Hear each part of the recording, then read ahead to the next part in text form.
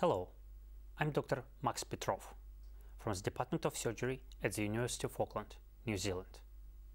Today I'm going to talk about what determines the severity of acute pancreatitis and to discuss the practical implication of this. This question was addressed in our paper in the September 2010 issue of Gastroenterology titled Organ Failure and Infection of Pancreatic Necrosis as Determinants of Mortality in Patients with Acute Pancreatitis. The paper reported a meta-analysis of 14 clinical studies that included almost 1,500 patients with acute pancreatitis. There have been two schools of thought. There have been those who have considered that pancreatic infection has been the primary driver of severity. There are others who have considered that organ failure primarily determines severity.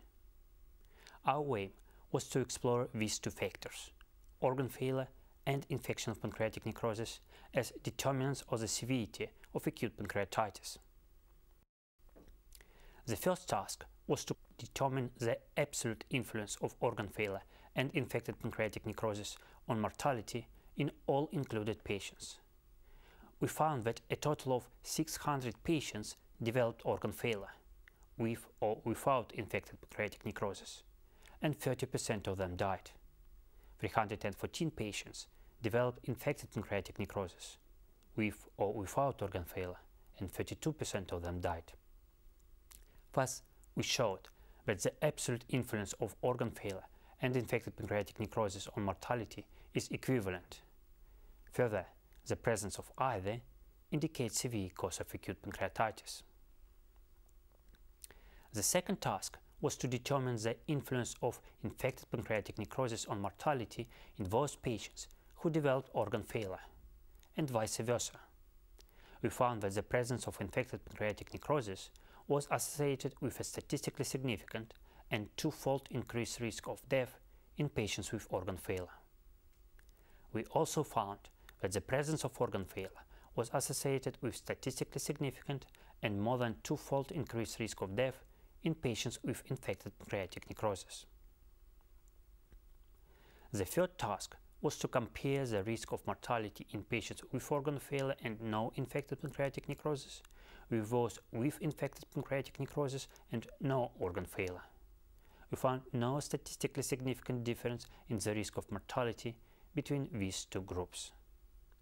In summary, our study demonstrates that the relative risk of death is at least 2 times higher in patients who have both organ failure and infected pancreatic necrosis, and that organ failure and infected pancreatic necrosis are independent and equivalent determinants of severity in acute pancreatitis. These findings give very strong support to the call for a revision of the current international classification of acute pancreatitis. As you know, the Atlanta classification defines 2 categories of severity, mild and severe pancreatitis, and assess only the presence or absence of organ failure and presence or absence of any local complication. But it is now recognized that the duration of organ failure is an important determinant of outcome. In particular, that persistent organ failure is a more important determinant of mortality than transient organ failure.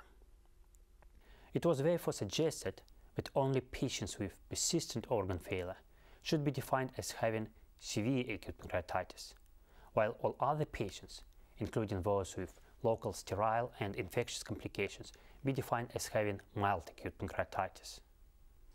Recently, the research group from the Mayo Clinic led by Dr. Badger provided sound evidence to justify the introduction of a moderate category of acute pancreatitis.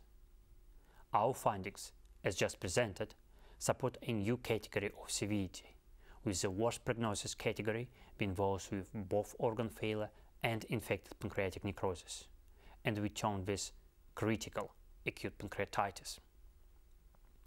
These data provide a sound justification for the 4-category classification of acute pancreatitis, which is available as an open access article in the January 2010 issue of the American Journal of Gastroenterology. This new classification is consistent with the original Atlanta classification, but takes it further by emphasizing the importance of persistent organ failure, as opposed to any organ failure in the Atlanta classification, and the importance of infectious pancreatic complications as opposed to any local complication in the Atlanta classification. This new classification also stresses the clinical importance of the interaction between local and systemic complications, with the highest mortality being attributed to presence of both persistent organ failure and infectious pancreatic complications. To this end, we commend this new for category classification of acute pancreatitis because it reflects important and clinically relevant factors in individual patients. It uses widely accepted and unambiguous terms. It can be applied in both the early and late phases of acute pancreatitis. And it will be useful in the clinical setting to define and monitor the course of individual patients, and in the research setting to improve the matching and comparison of patient groups. Thank you for listening to me today.